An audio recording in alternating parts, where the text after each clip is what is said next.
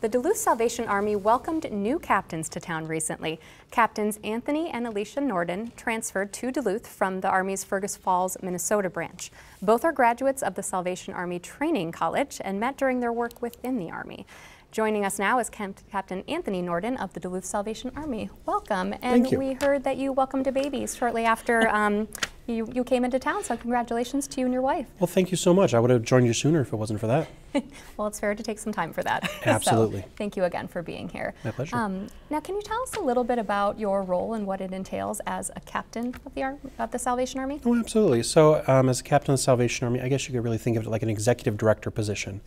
So I'm there helping to oversee all the departments and programs with my wife. We split the responsibilities as evenly as we can, and I take over certain things and she does certain things. But it also involves being a pastor, so we're both the executive director and pastor at the Salvation Army. So we help in those capacities, and we also do stuff like this where we get to talk to the community and just talk to you guys, fill you in. Mm-hmm. What have you learned about local needs since you arrived in Duluth? I think that is best summed up by when I sat down in Rotary, my first time visiting Rotary. Someone asked me, "What do you think about the housing crisis here?" And my response was, "What housing crisis?" And I quickly found out that Duluth has some housing needs. So Rotary very quickly taught me to look into things. So I think that was one of my first things I noticed was the need for more housing and how the Salvation Army is already helping in that direction with the 15 units we have and some of the rapid rehousing we do. Mm-hmm. Is it typical for officers to move around every 4 or 5 years so that they can kind of like bring new experience and new insights into a community? Oh, absolutely. So a lot of it's based on people who retire. So someone who has a lot of experience, they say they retire at a larger Salvation Army in a bigger position. You need someone who has experience to then take over because it's a big operation. You don't want to take someone fresh out of college and say, here's a big operation, have fun. Yeah. It doesn't really work. So a lot of times those moves are caused by people who retire. So 4 to 6 years is the average, but you know, it could be shorter, it could be longer. Mm-hmm. You know, I'm curious about what it looks like when you get started in a role like this in a new community. You mentioned Rotary was a great place where you could learn about the community's needs. Where else do you go to learn that critical information? Our advisory board, actually. So the Salvation Army has an advisory board here in Duluth, and it's something we're looking to grow. But our advisory board members are wonderful resources because they stay in between Salvation Army officers, and they're community leaders, business leaders, so they have a direct connection. They know what the Salvation Army is doing. They know what their business is and the connections they have.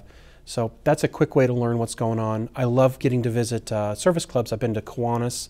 I just rejoined Rotary here. Well, I just rejoined the Rotary here in Duluth with Duluth 25. I left the Fergus Falls one. So being in those service club organizations, getting invited to other groups, I really enjoy getting to speak with other clubs. Whether it's Optimists, Lions, they really fill me in on what's going on, and I'm able to respond at the Salvation Army by saying, okay, someone is telling me what's going on and catching me up to speed. Mm-hmm. Now, we mentioned in the introduction that your wife is also a captain in the Salvation Army. Is that pretty typical for a husband and wife to move into a community and both be in those leadership positions and partners in ministry? I can't speak for the rest of the world because Salvation Army is international, but here in the United States it is actually a policy that Salvation Army couples, so if you're married, that both are Salvation Army officers.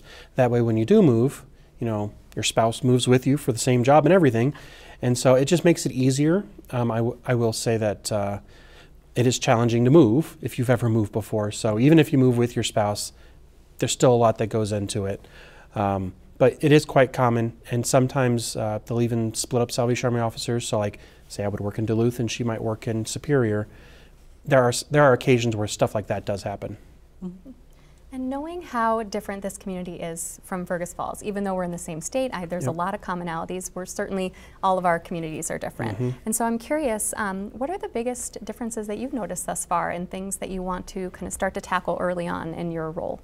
Well, the first thing I noticed is that I can actually go get coffee here. That's the biggest difference. I never realized that from moving a small to a larger community again. But one of the other things is making sure that there's space for youth activities.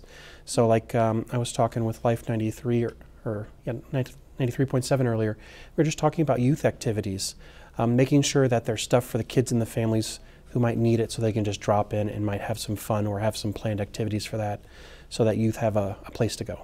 Of course, we're getting into the season when the red kettle drives are going to start. How important is that to the Salvation Army and to the work that you do in local communities? It's massive. It makes up a huge section of our budget. So if we don't have those volunteers, we can't do everything else that we do. We have so many different programs that rely on the funding that comes from kettles, the mail appeal, people dropping in. So during our Christmas season, we raise the majority of our funds.